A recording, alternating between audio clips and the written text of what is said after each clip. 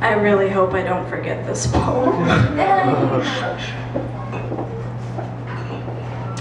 I was born with an apology in my mouth, and no, I don't hear strange, trapped voices in my head the way I did when I was 12, but sometimes I find myself saying sorry even to the ghosts of their whispers.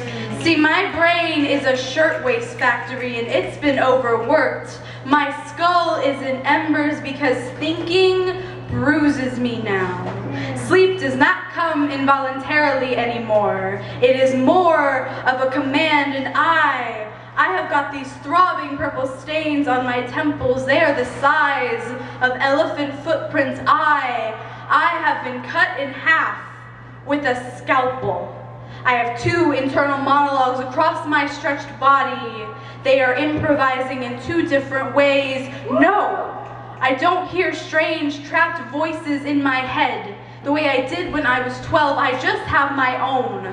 That itself has become much too terrifying, for when you are cut in half, you feel it all. But let me tell you something. I have the same name as the woman Walter White poisoned with ricin.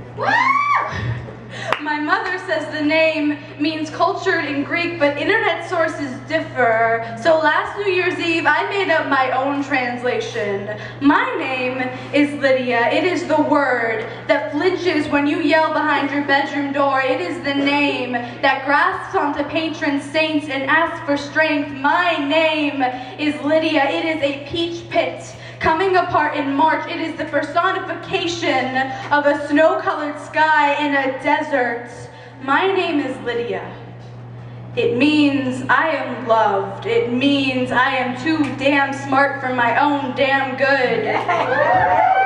But I can work around that. My name is Lydia. It means I'm gonna make it through this.